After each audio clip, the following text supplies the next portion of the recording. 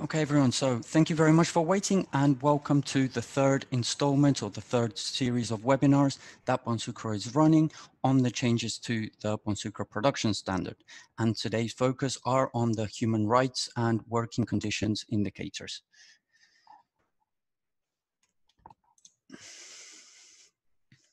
So joining me today, today's webinar will be hosted by myself, Nahuel Tuñón. I'm the standards manager for Bonsucro, and we are also joined by Kendall Saucito.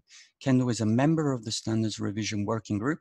She is also the executive director of Nomogaya, a nonprofit research group focused on addressing the human rights impacts of multinational corporations.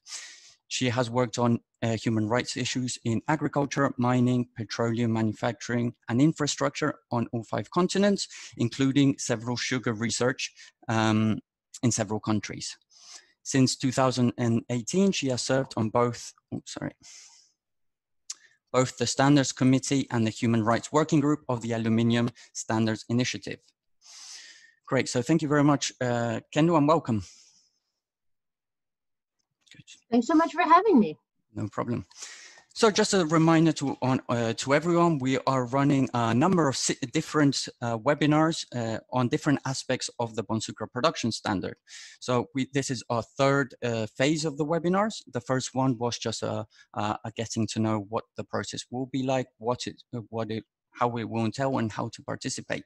The second one that went from 25th of May to the 5th of June related to the changes to the structure of the Bonsucro Production Standard, namely Principle 1 and Principle 5, which deal with the management principle and the continuous improvement indicators.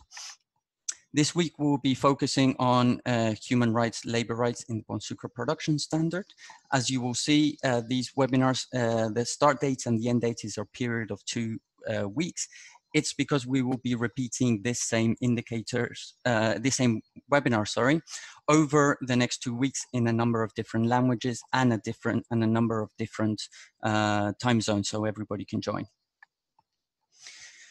So when we talk about human rights and working conditions in indicators, what exactly are we talking about? So these are mainly the indicators found in criteria 2.2, 2.3, and 2.4 of the Bonsucro Production Standard. 2.2 relates to respect workers' rights to favorable working conditions. On the left, you will see the indicator names. And on the right, you will see a very short summary of the changes introduced compared to version 4 and version 5 of the draft standard. So in minimum age of workers, now we've removed the requirements for light family work, putting all work minimum at 18 and putting some exceptions for young workers of legal working age but below 18 and also apprenticeships. The reason is because since the development of version 5, we've also introduced a smallholder standard, which has the light family work indicators there. So we didn't feel it was needed here. The other in the forced labor, there's been no changes to the indicator, but there will be some changes to the guidance to make it a little bit more accessible for auditors and producers.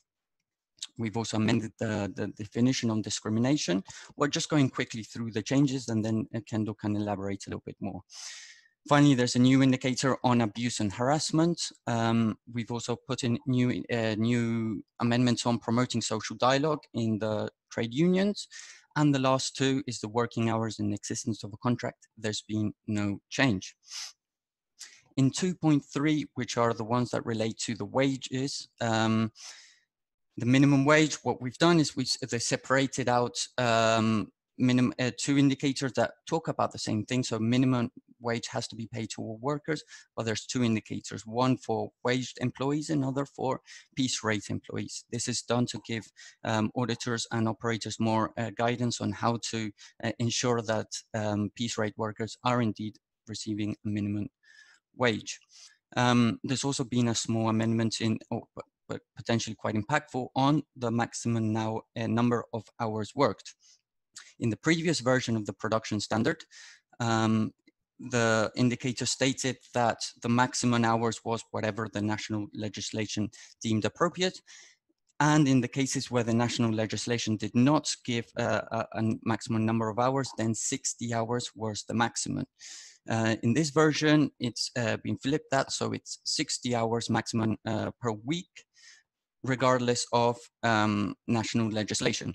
And there's a 2-year phase-in for this indicator, meaning that from year 0, you have 2 years to comply to. So in the second or third audits, you will have to reach the 60 hours. Overtime pay has been increased from 25% to 50% in line with ILO recommendations. There's a new indicator here on closing the living wage gap. We're going to be talking quite a bit about that at the latter end of this webinar. And finally, then 2.4, it talks about grievance mechanism for workers and social dialogue, demonstrating that improves working conditions. So I hope that is all clear. Just before I go forward, if you have any questions, please feel free to use the chat box, the Q&A box at any time, and then we'll be answering as we go. Or alternatively, you can raise your hand and we can open up your microphone. We want this to be a dynamic webinar, a lot of audience participation, so please do feel free to make questions or comments that you may have. So with this, Kendall, I just wanted to ask you, as part of the Standard Revision Working Group member, what resources did the working group look at when amending the human rights indicator in the Bonsucro Production Standard? And what are some of the context for it? Yeah, I think that's obviously a critical starting point. We looked very specifically at an array of existing certification bodies and multi-stakeholder initiatives. So the Roundtable on Sustainable Palm Oil, the Aluminum Stewardship Initiative, the Forestry Stewardship Council. So we looked at these standards processes that were out there, as well as IFC performance standards. And then we also looked at evolving sort of international frameworks for good global practice. So, the UN guiding principles on business and human rights, the OECD guidelines on multinational corporations. And then, so that was, there were sort of the standards. And then in addition to that, we've seen evolving national level legislation in the time since the last Bonsucro standard was revised, and it's moving very much towards international due diligence in the supply chain. So California, the UK, Australia, France, the EU made an announcement last month that they'll be looking at establishing binding legislation for home country corporations operating abroad. And so, this had major implications for Bonsucro, which is historically restricted its certification only to the area designated for certification. And then finally, we also looked at essentially the changing global context as natural disasters affect the way that operations interact with the environment. And COVID-19 has been a real, I guess, force multiplier in identifying risks to production based on social and health issues if we don't address them. Great, thank you. Yes, and it's good that you mentioned it, because in the previous webinars, we also mentioned, the same justification for the changes, changing international legal context. It's also the realization that came from COVID and from others that, just looking at the area of certification, it's not always just enough and going forward. So I think it's a nice context, sets you up for going for the next question, which is, can you highlight some of the human rights issues and trends that you have seen gain importance over the last few years that are not adequately addressed in the current version of Bonsucro Production Standard, and how have you sought to address them in the revised version that we're presenting now? Sure. One really clear example is in gender. The standard had previously had a non-discrimination criterion, but not a lot of clarity on how that would be implemented in practice. And there's a growing recognition that businesses perpetuate existing disparities by, essentially accepting the status quo in the context where they're operating. And we now know that domestic violence, teen pregnancy, overall poverty decrease when women have a higher presence in the workforce. And these rates drop further when women are in leadership. So the standard now is looking, both at non-discrimination as well as freedom from harassment and abuse, because these are essentially two sides of the same coin.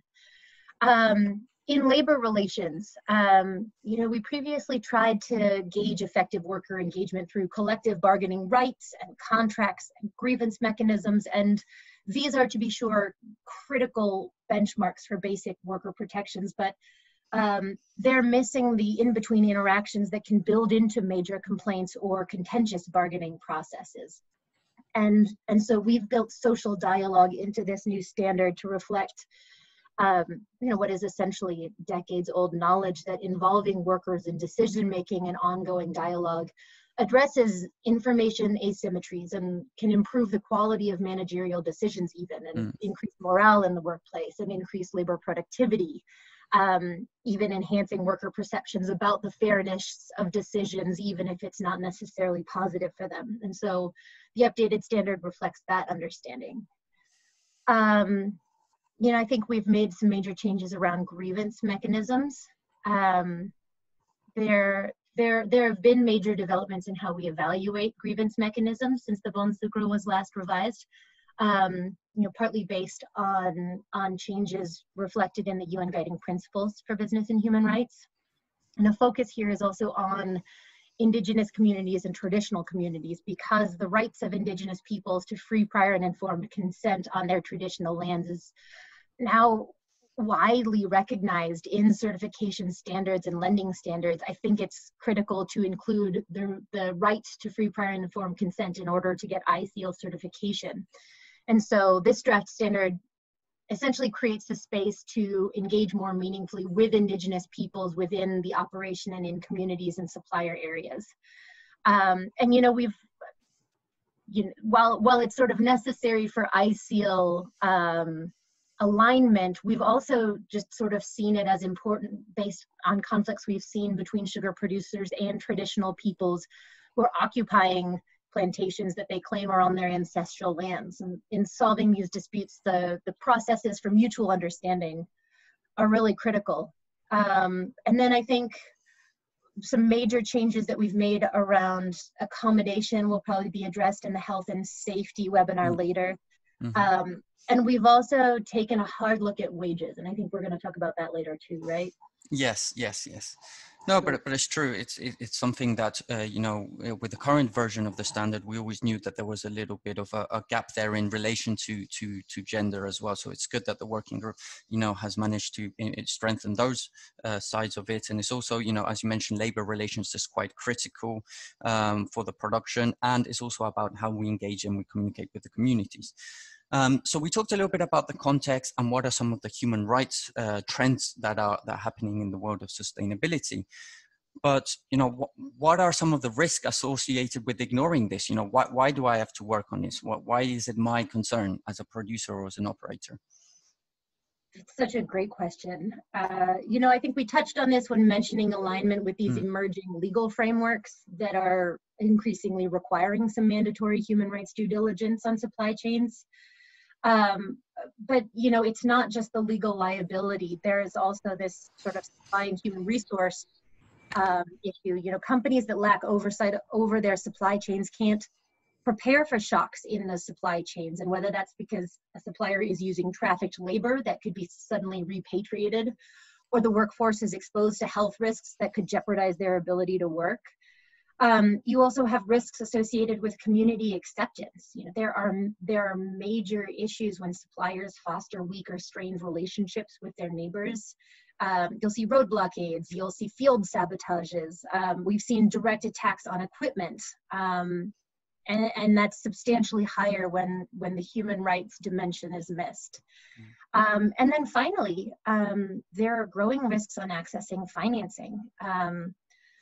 The IFC has recently begun to look at supplier areas of its food and forestry and beverage clients. And while those investigations are pretty limited under the 2012 IFC performance standards, the standards are due for a revision last year.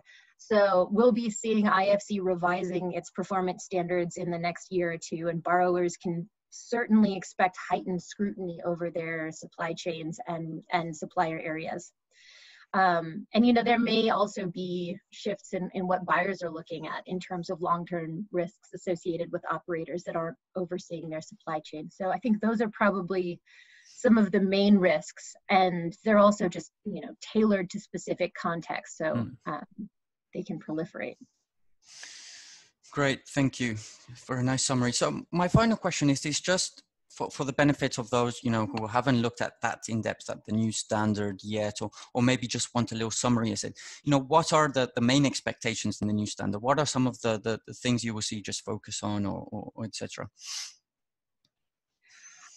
Yeah, I think that the biggest change that operators are going to see is that Bonsucro is system oriented. It's not issue by issue oriented. So we didn't just add issues into the existing framework, but fundamentally reshaped the standard to best help operators identify opportunities to affect systemic changes that can bring multiple benefits to operations at once.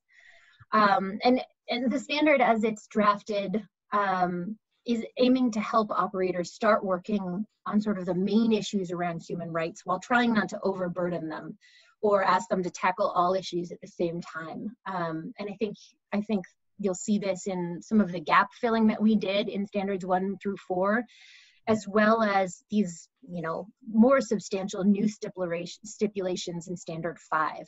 And those are, sort of held as aspirational criteria for the first audit, so that in theory, operators can recognize the benefits of these incremental systemic changes, which will encourage them to delve more deeply into the standard 5 changes as well. Principle 5. Principle 5. And I think that a major focus is on promoting social dialogue and better relations with all stakeholders. That's going to be apparent to operators across the standards, because it is systemic, and it's guidance that's pertinent from the agricultural operations in standard 5 or standard 4, as well as in throughout 1, 2, and of course 5. And I think we're asking operators to build relationships rather than check boxes, and aiming to make that process sort of a self-reinforcing process that demonstrates its own merits over time. Great, thank you very much. If we have any questions from the participants now, please feel free to make them, or also raise your hand and we can open up your microphone.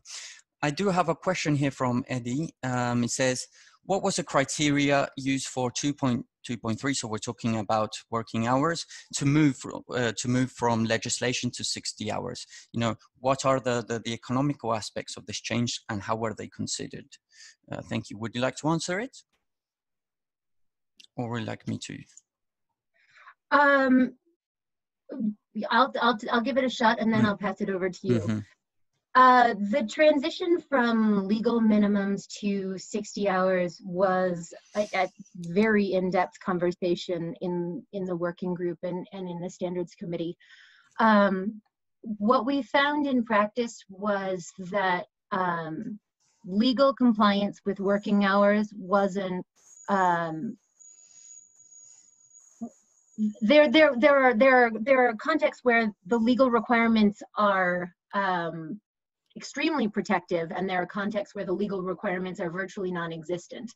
And in order to give clearer guidance to operators, we went with essentially the legal framework that was most cognizant of the necessary long working hours in mills, without violating ILO standards. And ILO guidance has evolved in the past 8 years to be clearer on essentially the health and safety risks that workers face and the operational costs associated with injury and accident rates from longer hours than 60. And so that was essentially the ceiling that we could identify that wouldn't put workers at risk.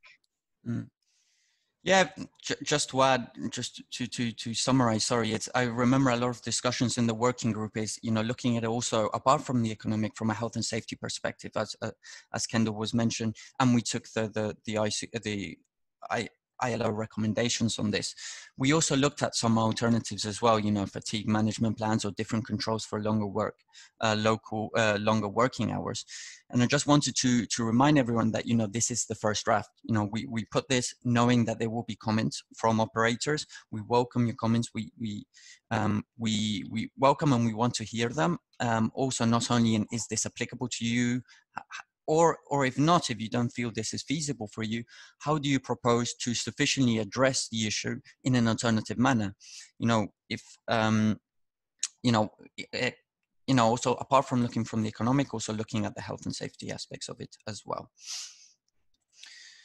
So great. So the next section we have is on living wage, but I just wanted to give a few more moments to see if they have any more questions on this side of the working on these indicators. Don't see any more.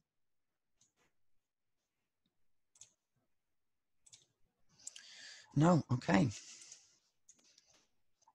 None more. Okay, so maybe we'll have more questions on the living wage. So just want to talk about living wage because it's one of the new major changes that we've introduced in this side of, or what the working group has introduced in this version of the production standard in version 5. And I just wanted to take a little bit of time first explaining not only what living wage is, but what was the process that went inside the working group to really to find this indicator, because it's a very it's a subject that's gaining a lot of notoriety, a lot of publicity in the standards world. A lot of standards are moving towards this, and a lot of not only different actors are looking at how to improve living wages and the importance of such. But at the other side, we also see that there's a lot of challenges in implementing living wage from a technical perspective. How do you measure? What do you measure? And also from closing those living wage gaps. So we reflected hard on this question, and the working group instructed Bonsucro to commission some research on what are some of the possibilities. So I just wanted to share a little bit of the research that was carried out, and then hand over to Kendall to see what the interpretation was from the working group and how they incorporated it. So first is, what is living wage? We may have heard of it, maybe everyone has their own vision of it, but what we are basically seeing is that remuneration received for a standard work week by a worker to basically meet their basic needs for their family and a little bit extra to account for any unplanned or unforeseen events. Sounds simple enough, but there's a lot of different data points and a lot of different methodologies that even take this definition and measure it in very different ways. There are each benchmark or the methodologies have their pros and cons, and it's important to select the right one. So we also looked at, what are some of the living wage benchmarks that are currently available and which one is the most appropriate for us to use. We looked at two main factors in determining, and seeing how applicable they were for the Bonsucro. On the one side, how credible and precise these methodologies are. And the other one is how resource intensive is it? Because we understand that there's a little bit of a trade-off in between getting the most granular, precise, credible benchmark, and also the cost not only to the operators but to the system as a whole. The lack of publicly available data that needs to be collected, the difficulty for auditing. So all of this has to be a factor that will that goes into deciding which benchmark is the most appropriate at all. So these are this is a summary. We have the report. We'll be publishing online for all of you to see if you wanted to see. But we looked at a very different number of benchmarks, and they can be summarized. Either there's one is a minimum wage. That is a benchmark set by different countries. There's also the World Bank one, PPP. That also it's $2 per day, adjusted per adjusted, that's a poverty line. That's also a different way of calculating it. There are some regional ones. For example, in this one is the Asian Floor Wage Alliance, or there's more global ones, such as the Wage Indicator Foundation, Anchor Methodology, and SA 8000, which coincidentally, the last three are the ones that scored higher on our criteria of how we were measuring these. So yes. The following thing that we did is also we looked at, okay, comparing, taking the data that we have, the Bonsucro collects the minimum, the wage paid to the lowest worker, and also comparing, and then we did a quick scan, comparing with only publicly available information. How does that relate? What would be the impact to the operators choosing all of these different, with all of these different benchmarks? The first point I think to mention is, these figures are just purely indicative. They are based on publicly available information, and they're not precise enough. They're not applicable enough. So in the root, if the living wage indicator is finally adopted, these won't be the real figures. This is just to have us a little bit of a show of what will likely impact be. And there's three main takeaways that we can take from this. One is there's, a lot of variability in terms of the different methodologies used. They give you very different results. If you just want to put a pointer. Here we go. So if you see, for example, in this in the last figure, the difference between, this is the final one is comparing minimum wage compared to the different methodologies. So in this case, minimum wage in Brazil is 51% higher than the World Bank poverty line. But in this example, it's the Wage Indicator Foundation living wage is 120% higher than what is set in the minimum legislation. So the first takeaway we can see is high variability between the different methodologies used. Even if we see the wage indicator and the anchor methodology, they have a huge, it's quite a large disparity. So it's very important which methodology we use in order to calculate the living wage. The second takeaway we can see is a high regional variability in regards to wages and living wage. The living wages will impact different regions differently. As we can see here, for example, if we take the wage indicator data for South Africa, the gap between legal minimum wage and wage indicator is 223%, while in Guatemala, the minimum wage is 29% higher than what the wage indicator living wage stipulates. So we also have to consider how these different regional aspects play when putting a living wage indicator. And finally, I want to draw attention again that there is a lack of publicly available data or lack of data in general to effectively calculate a living wage. By the definition, living wage have to be very localized and have to be very targeted at the operator who's using it. So this requires a lot of resources for the whole system in order to commission those benchmarks. Because we can see here the differences. If we take the Wage Indicator Foundation, you can see here that they split. There's two values. There's one for urban, which is a high one, and one for the rural.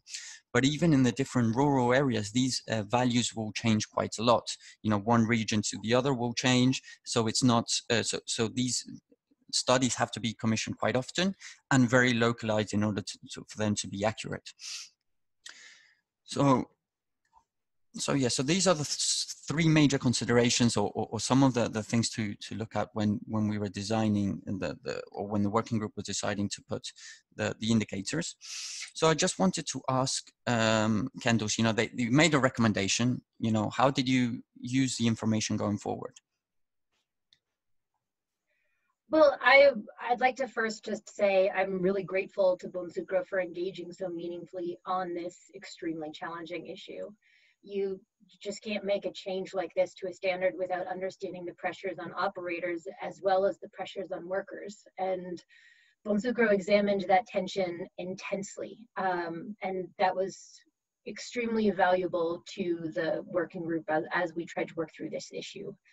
we mentioned that the proposed standard is systems based, and wages capture that really well. There's this tight-knit relationship between maximum hours and minimum wages and worker empowerment generally. And when addressing living wage as a piece of this, we just first had to come to terms with the fact that Bonsucro can't be an ethical certification body without demonstrating a commitment to seeing all workers paid enough that they can access healthcare and food and school fees and other basic costs. And there are short-term needs for this because we don't want workers earning poverty wages, but there are also long-term needs to protect operators from facing violent blowback when they mechanize or conduct other major business shifts that affects those low-wage workers. If the basic needs of workers and their families aren't met, their dependence on employers can create long-term burdens on those operators. And we've seen this in practice. In El Salvador, operators tried to mechanize their sugar production, and the reaction from laid off workers was to burn their harvesting equipment, every last machine. And these aren't people who enjoy cane cutting, but they have no alternatives because they lack opportunities. And low wages and weak access to education creates this situation without alternative livelihoods. So now their dependence on sugar is an operational crisis for the industry in that country. And living wage obviously links to health and safety, but also to human trafficking and food security and future risk generation. So in tackling living wage, Bonsucro really looked to the future of global cane growing and recognizing that we can, to some extent, prevent tomorrow's problems by trying to address today's social issues.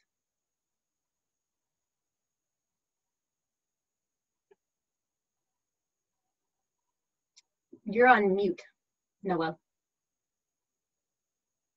Sorry about that. Thank you very much, Kendall, for that explanation. So just, let's run through what's in the production standard. So at the moment, what's expected is, in year 0, you have to conduct a living wage gap. The methodology will be determined by Bonsucro upon consultation with you on a future date, but it will, and we'll provide the resources in order to do that benchmark. But the requirement is to close the gap, close the living wage gap, which in actual on what the benchmark says, by 10% every 3 years. So I've prepared a number of questions. I hope you can share your experiences maybe, or if you have any further, please feel free to mention this. So is closing 10% of the living wage gap every 3 years an ambitious and realistic targets? If you're also working on at the moment on different living wage, what are some of the challenges you're facing, or what methodologies do you use as well? It'd be quite interesting to hear from your experiences. And finally, I've noticed, we know that there are quite a lot of methodological challenges in implementing a living wage indicator. Different standards are trying it, they're going through different approaches and to varying degrees of success.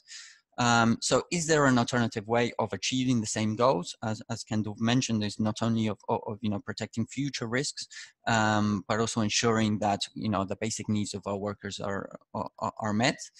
And what are some of these alternatives? And yeah, so I'll open up the floor. Okay, so we have. So the first question is by Alex. Will Bonsucro share your living wage benchmark data externally for stakeholders that perhaps promote closing living wage gaps? Thank you, Alex. That's an interesting question. So that really does depend on the methodology that's chosen. Some and how the data collection system will work in the end. Some of them are not publicly by nature. Some of them, are kept by the operators. And we see, and this is sometimes a challenge, that publicly available information is quite scarce. So our preference always to disclose everything, but it will really does depend on the model, on the methodology that we choose and how they usually operate. But regardless, we will publish what data we can. For example, we can see progress towards closing living wage gaps will be shared on our annual impact reports, etc., etc. Don't know if that answers your question, or if you have any follow-up. Remind you that you can also raise your hand to ask a question or to say a comment. Thank you. So there's a hand raised by Anthony Edwards. Anthony, now you can unmute yourself and ask your question. Hi, everyone.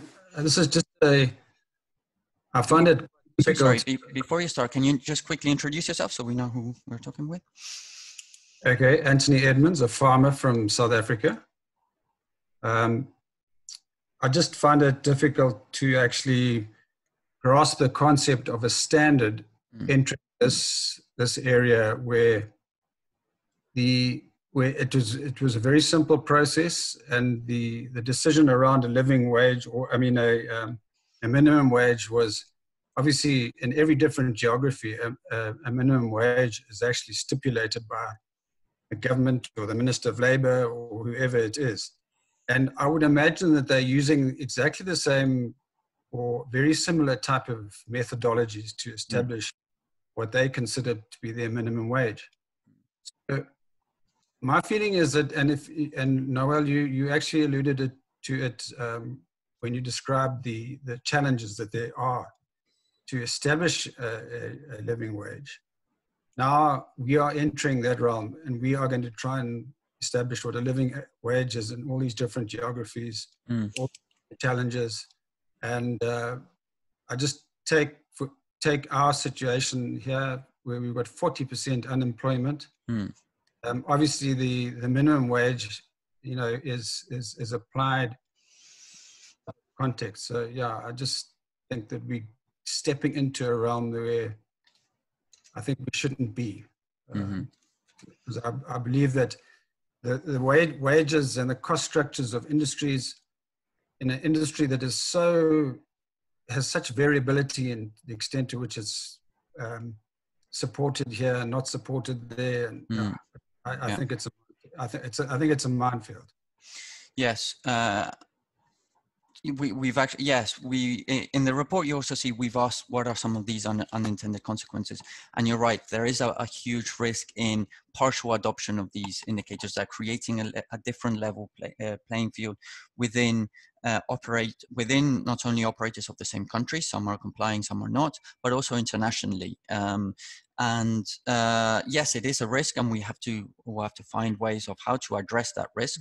But also, we also trying to prevent the race to the bottom as well. We're trying to create something that looking to the future. But of course, this is the first draft of the standard. We are open to all comments received. This is by no means the final version. What we've stated here is our goals, and how we wanted to achieve them is also very much up for discussion. But yes, thank you, Anthony, for your question. Thanks. BG, you have your hand raised. Divine, sorry, I will allow you to talk now. And I'll mute you, Anthony. BG, if you can. Okay, I think he's lowered his hand, but he has made a question on the Q&A box. So regarding living wage, did you do some case studies? What are the extra costs to mills or farmers? It will help us to understand the impact for our members. So as showing in the research, the living wage will really depend on what is the current situation in where you're located. Every study that is commissioned, there's lots of living wage studies that are available online in the ISO Living Wage Coalition. But I can't give you a figure because it will depend on not only the methodology chosen, but the place where it's located. What we try to do is have a gradual sense. And if you want my view, I believe that the figures related to the anchor methodology are likely to be very close to what is the situation. So you can see here, it's, we're looking at in different countries, these will be the different, what will be the difference to farmers and millers. But there's also the other side of the question is not only what is the cost, but what is the benefit of it as well. And we've also addressed this in the research that, there are sometimes we've seen, and the studies also indicate that there are efficiency gained from increasing wages. And there's other different, cost recovery measures that sometimes in some cases it has resulted in a net positive. This will depend on a very case-by-case basis. I don't know if that answer is satisfied, but I don't have a much more closer one to offer at the moment. Do you have anybody else have any other questions?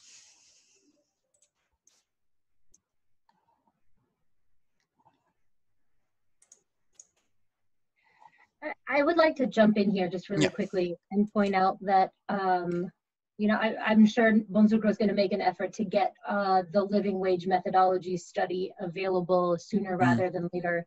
But it would be really valuable for interested parties to take a close look at it. And South Africa was considered in the study, and one of the findings is that there's a pretty small gap between the legal minimum wage and the living wage based on the anchor methodology, but a much larger gap if you look at the Wage Indicator Foundation. Insights from the context where the study's carried out and based would be just incredibly valuable to us as a standards committee for trying to incorporate inputs from the ground into how the standard is written. So Nawal, do you have a sense of when the study's gonna go public? We can publish it today, and just waiting for final confirmation from the author that we can share. By the way, it was South Pole Consultancy that New Foresight that conducted this research. So we're just waiting final confirmation that we can upload it, and it will be available, I believe, today or tomorrow, and we can share it with the message that follows every webinar. There's a couple of other questions.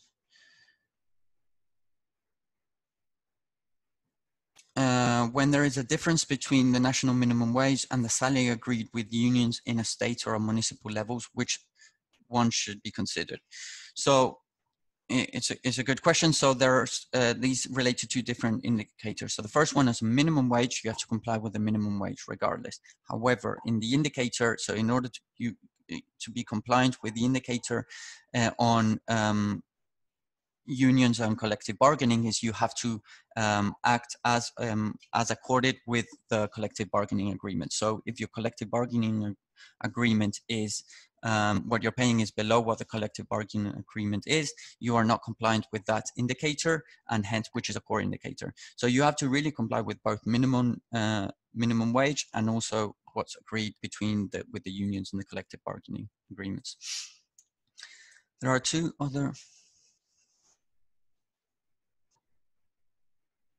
There's two other questions, or a couple more. So could you please elaborate that Bonsucro certified mills have lowest paid wage in your benchmark? What does it mean? In here, the question is, why are some paying more than others? Because these are in different countries. So the first one is in Guatemala, the other one is in Thailand, and they relate to US dollars per month. At the moment, the indicator relates to, the current indicators. You have to be compliant with Bonsucro, you have to meet at least the minimum wage, which all of them do. So that's why the difference is between the different mills. So the other question is, which other ICO members have introduced a living wage in the? Which other ICO members have introduced a living wage in the standard? So there are a number who are implementing in different capacities. I know the RSPO have introduced it, and they suffered some methodological problems. So I don't know if they're still implementing it or if they put it on pause for the moment. I know that Rainforest Alliance is looking at it, and other standards are looking to incorporate not only living wage, but living incomes in a variety of different ways. And they've both written it into their standards, but sort of wrote it in without looking in detail at these complexities. So they sort of did it in the reverse of the way Bonsucro is trying to do it. There's also another question from Rafael that I believe maybe Kendall, this one would be good for you. So concerning on 2.3.3, 3, which I believe is working hours, my memory serves me right. Has Bonsucro considered the fact that operations in certain countries operate under a collective bargaining agreement?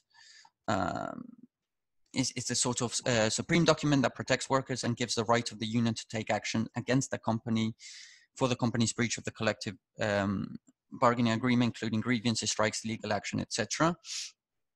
So I guess the question is, how do we conform with trying to meet with indicators if they go against the CBA? Kendall, do you have any insights on that? Yeah, we haven't done anything to reduce the importance of the right to collectively bargain in the standard as it is written. 2.3.3 primarily aims to Absence of discrimination. No, 2.3.3. Sorry, yeah, my bad. Hours is worked. social is hours worked. So we recognize that there, especially in Latin America, is where I've seen this, is that workers have a strong preference for the longer working hours. It increases their wages, and the take-home pay is critically important. And it can be extremely difficult to persuade workers and worker unions as well as management to reduce worker hours.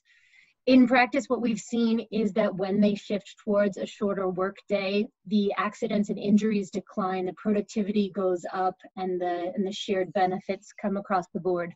You are completely right, though, that comes with questions of, if you have to hire additional workers to work a third shift, then does that change the pay structure for your existing workers, or can you afford to hire a third shift at the same wage rates? This isn't a new challenge to Bonsucro, because plenty of operators were operating under CBAs in violation of national law, even, I think. And so they've had to shift towards this. I'll let Noel talk about how that's been managed in the past, but what I've seen in practice is that the change in working hours can be very controversial up front, but can bring pretty substantial benefits. So Noel, I welcome you. Yeah, no, just to echo what Kendall said, it's true that for a lot of operators before that they had to get certified, they had to have that discussion of adding the third shift or amending their working hours. And this is usually quite a fraught relationship with the unions who, again, as Kendall mentioned, don't usually have a preference for it because they're not used to it. They like the overtime pay because et cetera, et cetera. And they have at the moment had to take some time in order to come to agreement with the unions and to find compromises in order to be in compliance. We've recognized that little interplay by saying that, you can be certified and you have a 2-year phase in for this indicator. It would be useful to know that if that 2-year is sufficient, in many cases it won't be. I know of certain cases that it's taken up to 5 years in order to finally manage to change added the third shift to be in compliance with the current Bonsucro standard. So please, if you have any recommendations to that, maybe it's fine if we're looking at towards a 2-year, 3-year, 5-year, 10-year goal, something to work for, or maybe if this is not needed, it doesn't add any value. So please, do let us know on that on the comments on the standard. So we have a couple more questions.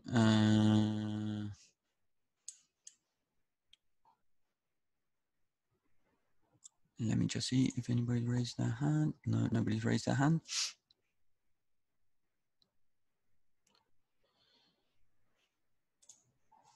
There's a question that says, I believe a number of case studies will be necessary to estimate positive and negative impacts of introducing living wages. If we don't have good research data, we will burn our fingers. All mills and farmers will see is extra cost. No, correct. This is quite a radical change. We will go slowly. We will take the steps and conduct unintended consequences analysis and impact analysis along the way. But we're looking for here is we have the intention, or the working group has the intention of looking at the issue of living wage and how can Bonsucro adequately address it. Then there's also the question of, on the other, not only on the standard side, but what other institutional support is offered by not only Bonsucro, but by other players in the field in order to encourage wages to go up to meet a living wage. So yes, I believe a number of case studies will have to be developed. One note on that though, you know, the perception that industry is going to balk at that proposal was our initial fear as well. And actually on the working group, some of the strongest proponents for a living wage were actually our industry members. And I think that's because they are in contexts where like an incredibly dependent low wage workforce has been almost impossible to fire because they have nowhere else to go. So there is some limited industry buy-in in some contexts. But you're absolutely right. I think we need to look broader than the contexts where it's positive and really delve into where it poses risks. Great, thank you. Are there any other questions or final comments? We have 5 minutes remaining if you want to make any final questions. We also, I'll remain online after the end of this webinar for another 20 minutes or so if you want to continue having a more private conversation. So we have a final comment or one more comment from Kevin. I am allowing you to speak. If you can introduce yourself first, please. Thanks, Noel. Kevin O'Gorzalik with Barry Calabo. First, thanks to you and the whole committee for this wonderful webinar and for the significant improvements and a big step change in the overall human rights element of the standard. So quick question going back to your comment earlier around child labor and the requirements of using the production standard as well as the smallholder standard. Mm-hmm. How would you see a mill, or how would that be implemented in a place where you have a combination of smallholders and more plantation commercial farmers? So I think that what we've done is we if you remember in the current version of the Bonsucro Production Standard, the minimum wage, the minimum age, said 12 and 13 for light family work, 14 and 15 for non-dangerous work, and 18 for dangerous or hazardous work. That the light family work only was applied for a small, was only intended for a small farmer perspective. We don't anticipate, or we don't recommend that smallholders are applying the Bonsucro Production Standard, that they should instead be using the smallholder standard. What does that mean in practice, especially for those who have mixed smallholder and production? You can split out. They can be compliant with the two different sides of it. Will have to be complied with. So, for example, the large farms or maybe the mill-owned land can fall under the scope of the production standard, and then a group of smallholders will go to be audited against the smallholder standard. So that is possible with the Bonsucro system as it is. And as a reminder that, the Bonsucro Production Standard also applies to the mill, regardless if it's a smallholder or not. So this indicator will apply to mills, mill-owned land, large farmers, and then the smallholder standard will apply to the smallholder production standard. Thank you. Good. And I wonder if I might elaborate just a little bit on that note, Will. Mm-hmm. Kevin, you've heard us talk about sort of the applicability of the standard to the supply chain.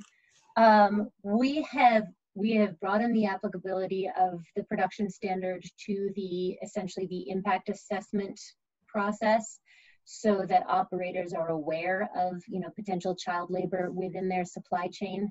And in Principle 5, sort of around continuous improvement.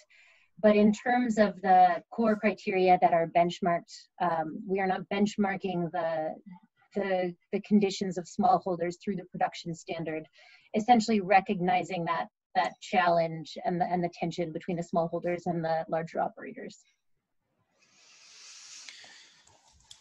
Good, thank you very much. If there's no other questions, Just as a reminder before we close, the production standards on the public consultation at the moment from the 18th of May to 31st of July. This 10-week period, we are actively looking for comments, so please do make your comments, suggestions, etc. The draft production standard, the summary of changes are available on our website in English, Spanish, and Portuguese. There is also a questionnaire that you can fill and send back to Bonsucro, or you can contact me at any time if you have any further clarifications. We are hosting a number of series of different webinars over the next few weeks to go through some of the main changes. All the webinars, including previous ones, are recorded and published on the website for posterity that you can see. The next series of webinars will start on the 22nd of June, and they're on health and safety in the Bonsucro Production Standard. I look forward to seeing you there. There's more questions that came here.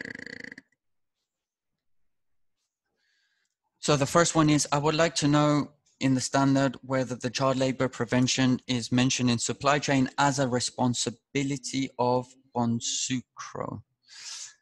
Kendall, do you want to answer that question? Or? Yeah, this builds a bit on what I was explaining before. We've sort of allocated a responsibility to certifying members to evaluate the presence of child labor in the supply chain, recognizing that there's growing legal liability around what happens in your supply chain.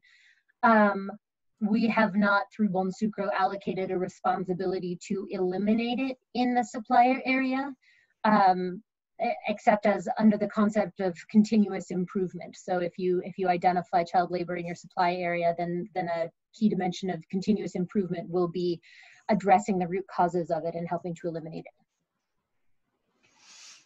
Hopefully that answers it. Well, thank you very much, everybody. Draw this webinar to a close. I will be staying behind if you wanted to carry on having a discussion. Thank you very much, and I'll see you next time.